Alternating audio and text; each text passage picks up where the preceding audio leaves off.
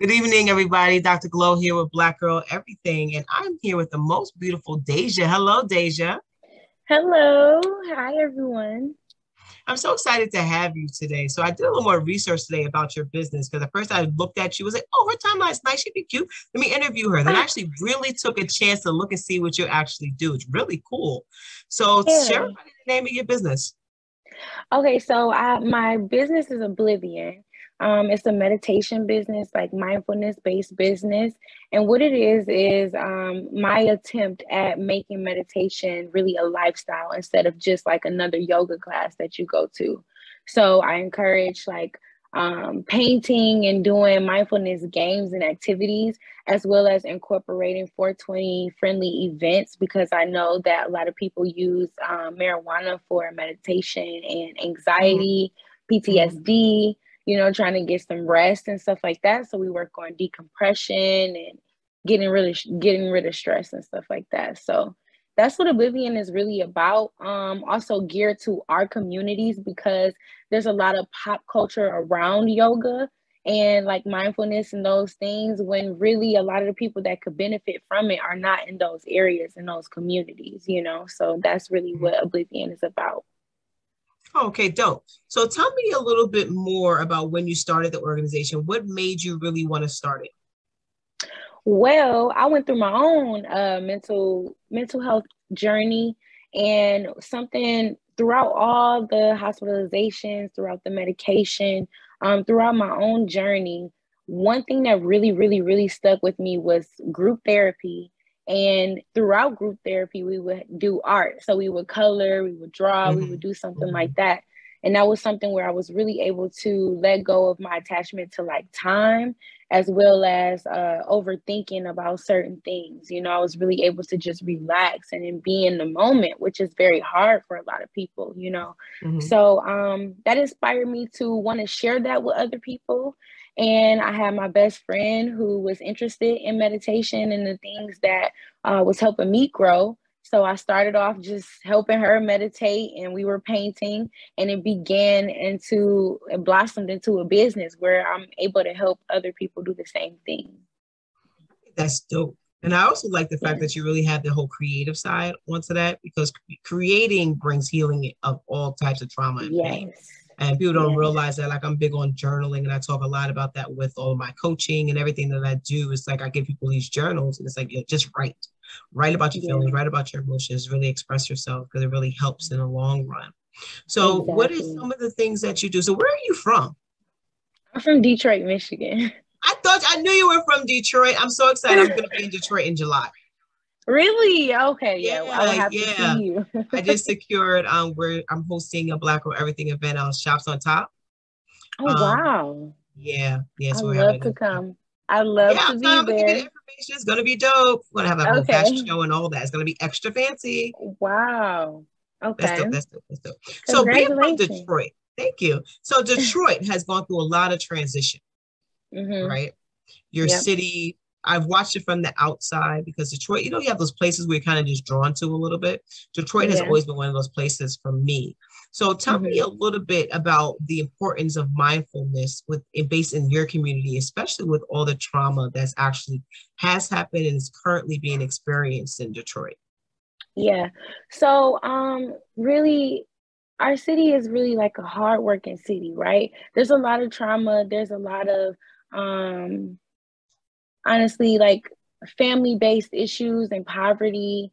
But there's a lot of resilience. But the Mm-hmm. problem that can kind of be with that is like putting our mental health on a back burner so that we can hustle. Detroit is known for like hustle and being on your grind and stuff like that. But a lot of us don't have the time or don't make the time for ourselves and our mental health, and put a lot of things on a back burner, which cause anxiety, which cause, things that maybe it was just like a little trauma, but it turned into like a whole PTSD thing because it was on a back burner for so long. Mm-hmm. So you'll find a lot of strong people, who are going to work every day, who doing what they got to do to raise their kids, working 2 or 3 jobs, also chasing their dreams at the same time. You get what I'm saying? Like really grinding out here. However, again, like I said, they are negligent, you know, not necessarily by choice, but because of the resources that we have. We don't necessarily have a lot of resources as far as mental health, and also as far as creativity, a lot of other things to do. That's something that's on the rise and come up now. So I'm really blessed to be a part of that in our generation for Detroit. But that, I would say that would be the struggle, you know, not having an outlet like those painting classes, not having somewhere to go, even just like chill and lounge. You know, it's either like a club or you have to go, I don't know, like sit at a park or something. You know, there's not really like a lot of in between for people to have that outlet, that safe outlet, you know. That's so interesting. What is your educational background? Well, I went to Tennessee State for 1 year for business. And then I actually just like dropped out and studied business myself.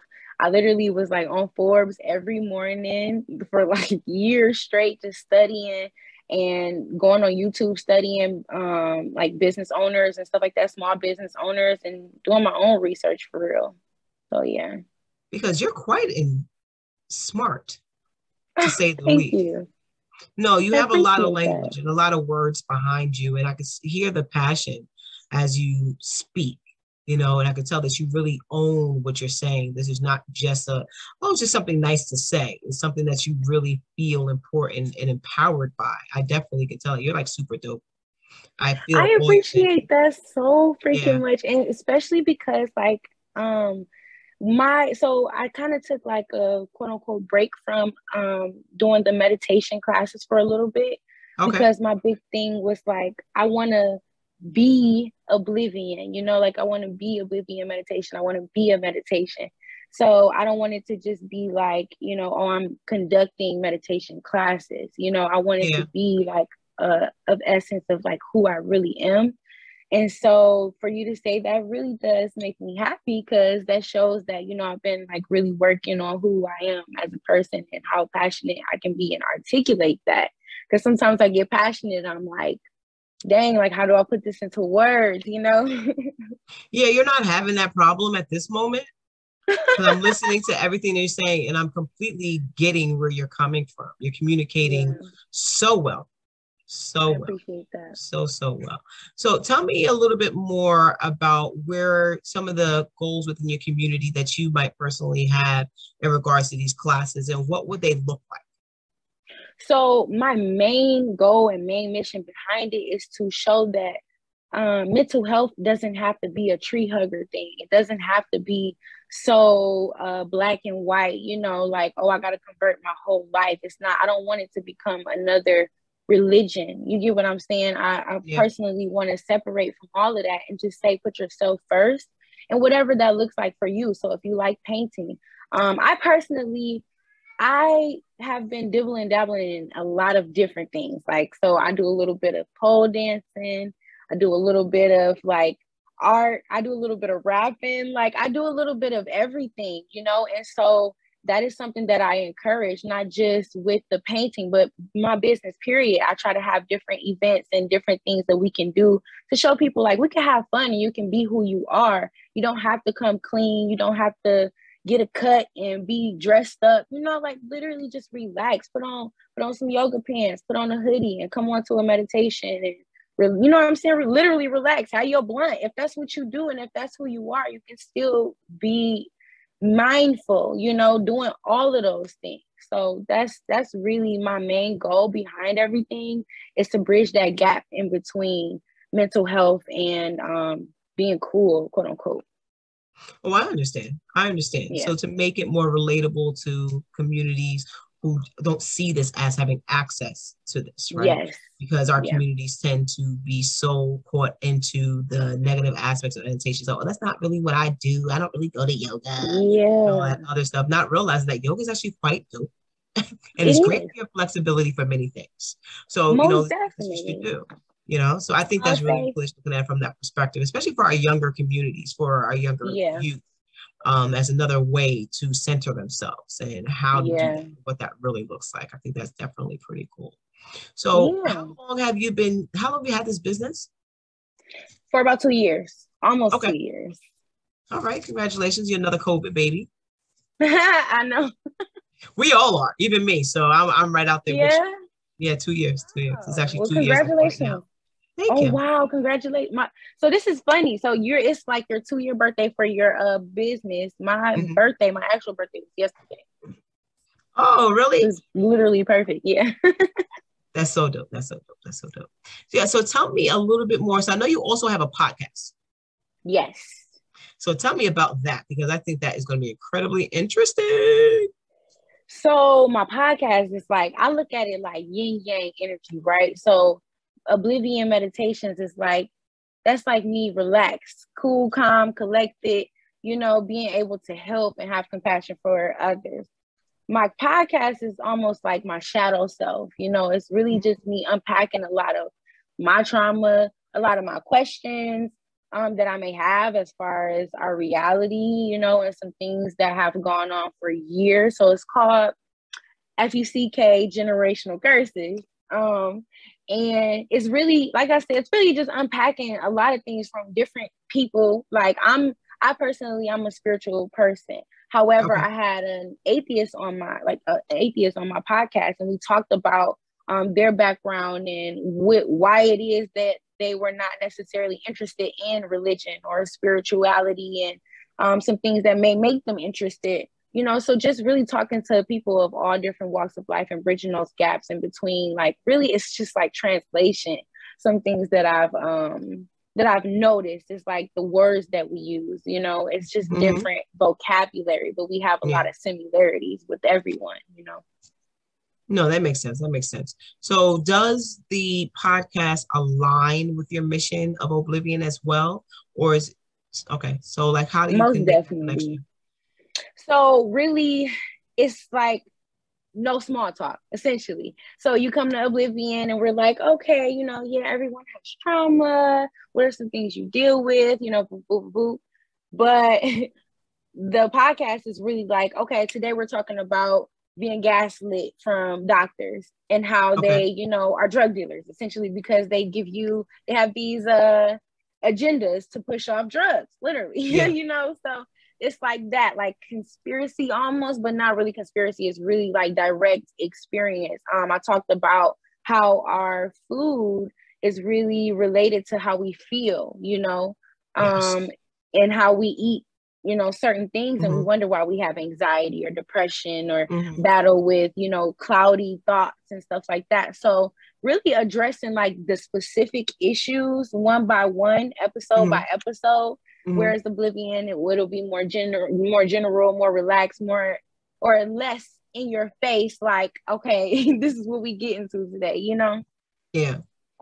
No, that makes a lot of sense. That makes a lot of sense, because I'm big on you are what you eat, and how you take care of yourself is also, it starts with honestly what you're eating on a day-to-day basis. That's where it starts. Yeah. And if you're not putting the right things in your body, it's going to definitely shift your whole mood, your whole way of thinking, and everything else like that. So I agree. That's like with me when I go on my sugar binges, because I'm definitely addicted to sugar, and it affects my ability to focus. Yeah. Hands down. I'd be all over the place, all antsy, and then even mood swings come if I don't get chocolate sometimes. Like, put your life together. Yes. Exactly. So, I mean, I think, I want to ask you a question. Do you feel like now that you're aware of the effect that sugar has on you, do you feel like that helps you be more disciplined in that area? Like now that you have that consciousness? I want to say many moons ago, yeah. I'm in a different world right now, me personally. Right. I think with all the different things that I'm doing, I run to sugar because it is definitely my drug of choice currently. Yeah, and I'm definitely an addict. I know it. I could use a meeting for sugar, but I'm working on it, and I am aware. But I do find that I will hit my own hand and not go to the extreme at times, or I will take a moment to make those conscious choices like no. But right now, this week, I'm focused on commitment. So that's my goal for myself this month, to really recommit myself to being committed to things. So sugar's on my list. Mission why I've said it out loud. Because once you say things out loud, you have to own them, don't you? So yes, yeah, that's true. Definitely. So where do you see yourself going with these organizations? Like, what are some of your future plans? I see myself having a community, really. Like, Yeah. more than a business, it's more, to me, it's a community. It's a Uh-huh. community that I would like to, I'm honestly in the looks of trying to get certain things that I do covered by insurance companies. So Oh, like okay. really for the community, because I don't want it to be about cost. I don't want it to, even though it's very, very Mm-hmm. enjoyable, I don't want it to turn into just like, oh, something we go do on a night out. No, like this is a lifestyle. You know, I want to be able to have people, essentially, like I want to be a pop-up business, you know, but it's Okay. like a traveling community, a community that can bring the energy, the vibes to you, you know, Mm-hmm. but again, not really so company based. So I feel like that's my personal battle right now as a young entrepreneur, is finding that balance between my moralities and my goals, you know, as far as where I see myself as a business. Okay, Fancy. Yeah. Listen, you're impressing me with all these big words you're using. Uh, No, which means that you really thought about what you're trying to do. Like you're really feeling what you're trying to do. Like a lot of people yeah. start these businesses like, oh, I'm gonna sell lip gloss. Okay, Yeah. why? For what? Right. And how? What's the purpose? Right. What's your reach? What are your goals? Why? And they look like, oh, because, I think it might be a good idea. That's not reason to start a business. You have to have that Yeah. passion and that fire behind what you're doing for it to even be meaningful to yourself. Because otherwise, you're Yes. not going to stick with it. Literally. I mean, and I tell you, like, I could work 400 hours for myself a week, you know, almost. I don't even know Yeah. if it's 400 hours in a week, but I could do it, you know, before I just do something meaningless, you know, hit at the wall, whatever the case may be, just for some money. Um, and also, like, it's a community because it really is, again, Oblivion is me. So I have like merch that I sell, you know, that I created from me sketching in my sketchbook, you Uh-huh. know, from a time where I needed to release some things in my head, you know. So Yeah. these things are literally quite a product of my mental health journey, my Mhm. events, my podcast, my merch, you know, everything. Like when I was doing Mental Health Monday, which I will get back to, but literally everything. It's my personal journey that I know that a lot of people have been able to resonate with. So I'm trying to really implement that group therapy aspect that I learned in actual group therapy in the business. Yeah. Okay. Okay. So you keep mentioning the word events, right? You keep Yeah. saying that, and I keep hearing about Yeah. it. So tell me a little bit more about the types of events you've already hosted and some of the ones you plan on doing in the future. So the events that I host, they're pop-up events. So they're, you know, just kind of here and there, wherever I am sometimes. They consist of like I have snacks. I have a general theme for the event. So I may be doing a stress reliever meditation, or we may be doing an inspirational or motivational, or, you know, maybe like a PTSD, you know. So they're Hmm. themed events where I have multiple people, so 10 to 15 people at each event. Whereas normally I just have the one-on-one clients. So the events will be like a class, essentially a small class. And I have a raffle. So I have gift bags with like sage, like a little mental health kit, sage, Okay. some cards, some meditation goggles, which are just an eye mask, but I like to call them meditation goggles. I think that's cute. Um, so yeah, like it's music there. Everybody's just painting and networking and talking. So that's why I call it an event, because it really is an event. You know, it really is a special occasion where our community comes out and comes together to spread good love and good vibes. So yeah. Okay, fancy schmancy. It sounds like a Black Girl Everything event. I call them experiences because everything that I do is an experience. You come out because I don't host like, these typical pop-ups where you have a whole bunch of vendors in a space. Like if there has to be meaning to it and like a real base of something, like even part of the national tour when Yeah. I'm coming out to Detroit is really to promote my book as well as another author that I work with, and then bring vendors from New York who come with me to these different cities to get more exposure for their organization. So Yeah. I get you. This way, everything's always just a vibe. Everything's a vibe. It's like, what are Yeah. we going to do special? What are we going to do cool? Yeah. So I totally get you in regards to that, because people want to have experiences. It's not just coming into a blank room. It's got everybody's just there. Like, yeah. Yep. no, what's going on? What's more than this? Because obviously I'm gonna get bored, because I even when I do my own pop-ups, I never stand at my table. I'm always just in the event. I'm talking to people about their products, and I'm just around and everything else like that. And so it's like, if I sell something, I do. If I don't, it will happen. I'm just more so really there for the experience of networking. Exactly. And that's also something that I try to implement too. It's like, I'm big on aesthetics. So like in the fall, I had like cider and donuts, and in the summertime, it was more so like the summer snacks and like the little hug juices. So I try to play into like the aesthetics and just make you feel cozy and cool. So I love that about you, and I would love to come to one of your events. You're going to be there July 23rd when I'm in Detroit. Okay, yeah, you got to send me the information. I'll be here. The flyers are already out. It's on. Yeah, it's all on my website and everything else that I do. Okay. Definitely cool. So what else do you want to share with people about you? Like, are you have any other adventures that you're going to start? You're going to do? Because it seems like you have all this brain power up there, and I would love to hear about maybe something new that you want to work on. Mm-hmm. What do you have? Well, so I'm working on a vegan cookbook because I am vegan. Okay. So I'm working on a vegan cookbook, and everything I do, I try to put my own little spin or twist on it. So it'll be something new, like no other cookbook out there. I'm gonna just say that because I'm announcing it soon, but I don't want to give too much about it yet. I get you.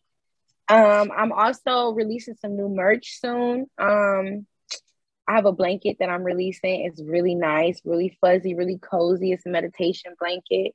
I also have, what else am I working on? Well, podcast season 2 is coming out soon. I'm recording my episodes and stuff now. So I'll be releasing that soon. But the season 1 is up on all platforms now, officially all platforms now. So I was having some trouble at first. And yeah, I really just want to like travel and learn some more things. Like I did go to Arizona for a little bit. Okay. And I had a couple events there, but I also learned some new things about like just different herbs, and I don't know, living my life a little bit because I am still young, and it's helping me find the words and like almost like the metaphors, like poetry, to be able to talk to people. It's like that, I guess, that wisdom that comes with living life. I think that's definitely dope. Yeah. By the way, how old are you? 25. Okay, because you look like a baby, but you're Black, so you probably look like a baby anyway.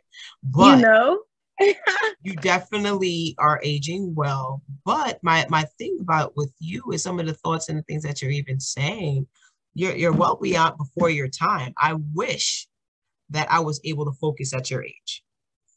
I didn't have this level of focus. Maybe I had many distractions in my life. I had major distractions in my life, I know.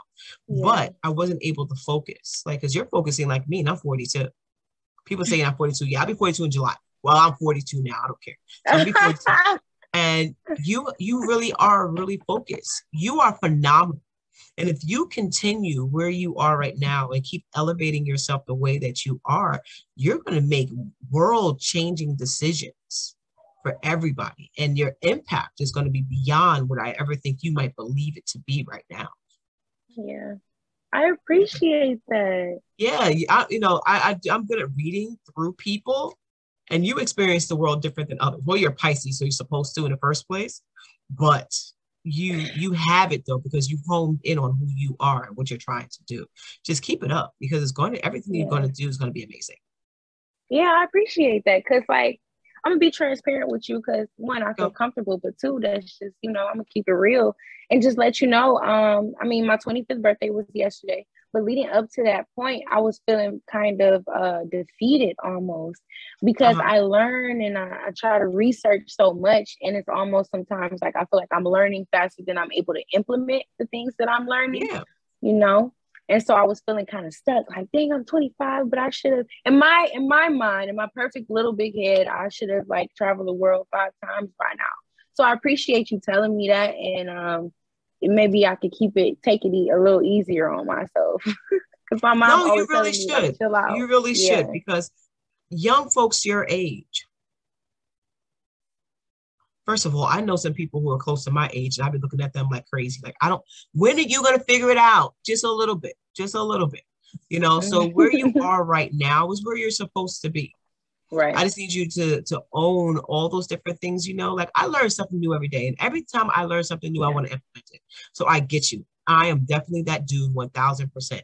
Don't let me learn something. I want to figure out how I'm going to teach it to the world. And this is why my friends get mad at me, because I end up, you know, making a whole bunch of new events or starting new businesses, because I'm saying, no, I want to do this. No, I'm going to do this. And, you know, and I just start over and over and over again and just add to my list. And I don't care. I'm going to keep on, because I want to share what I know. So I get that feeling of, but I want to try this. I want to do this. Just keep knocking off your list. Everything is going, you're going to accomplish it all. Just keep writing your list, keep setting your goals. And you're going to start seeing over the years, one thing is going to knock down, another thing's going to knock down, another thing's going to knock down. You know, and get yourself out there traveling. You will, your travel's coming.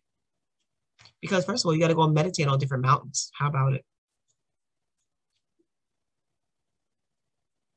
Yeah, most definitely. Like, I appreciate that. That's what I meant by I'm trying to also become oblivion. Not trying to. I am actually quite literally becoming it by having the opportunity to even go to Arizona for, you know, some time and study and explore and actually learn certain things. I just learned how to play chess a couple weeks ago, and it put things into a different perspective for me, man. Like about patience, even, you know, and playing a long game and not being so impulsive, you know? So I don't know. I'm just saying, like, life is hilarious, first of all.